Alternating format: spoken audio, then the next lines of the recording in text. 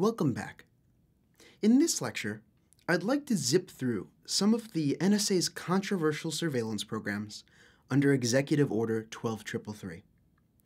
Recall that most intelligence operations aren't regulated by ECPA or FISA and just fall under 12333. I couldn't possibly cover everything that's been leaked or declassified in just one lecture, so I'm going to touch on some of the greatest hits.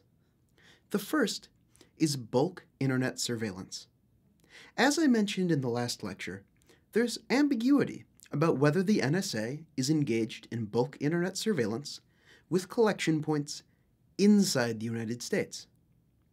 In partnership with foreign agencies, the NSA undoubtedly has access to bulk internet data with collection points outside the United States.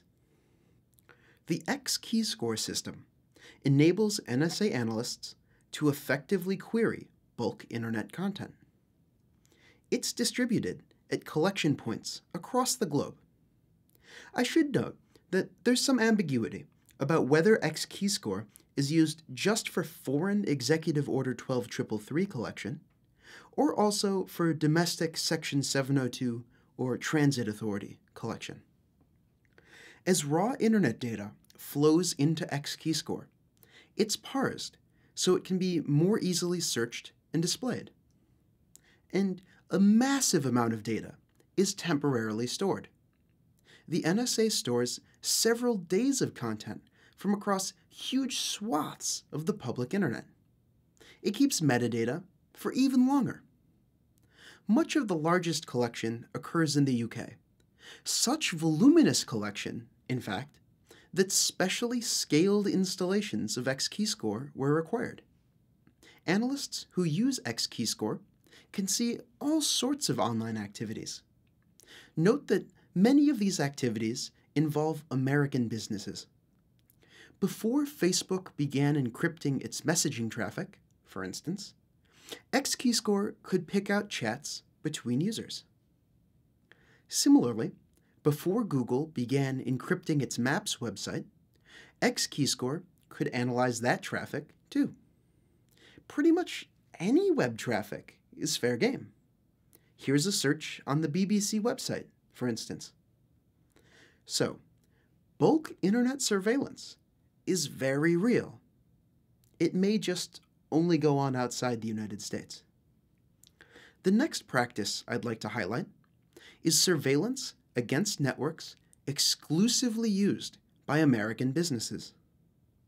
The NSA, in partnership with GCHQ, realized that communications between Google and Yahoo data centers weren't encrypted. That's because they were on private, leased telecommunications lines. So, the agencies began collecting communications in bulk between data centers. That practice raises some very serious Fourth Amendment issues. At the time of recording, though, neither company has initiated litigation. Another surveillance practice I'd like to call your attention to is nationwide phone surveillance.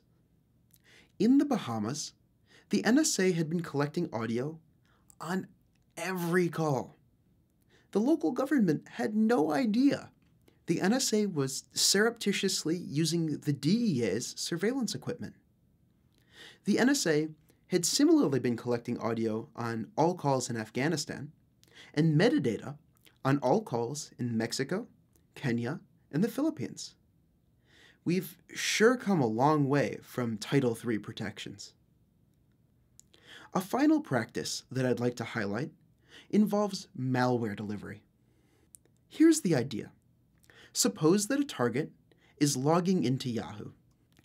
The NSA recognizes its target and kicks off a process to install malware. In the next step, the malware delivery starts just about the same time Yahoo is going to respond. So, the NSA's data races Yahoo's data back to the target. If the NSA wins the race, the target's device contacts an NSA server. And if there's a working exploit against the device, it's sent back. So, that's how the NSA has converted its bulk internet surveillance into an effective platform for targeted delivery of malware. I'd close by emphasizing that this lecture just scratched the surface.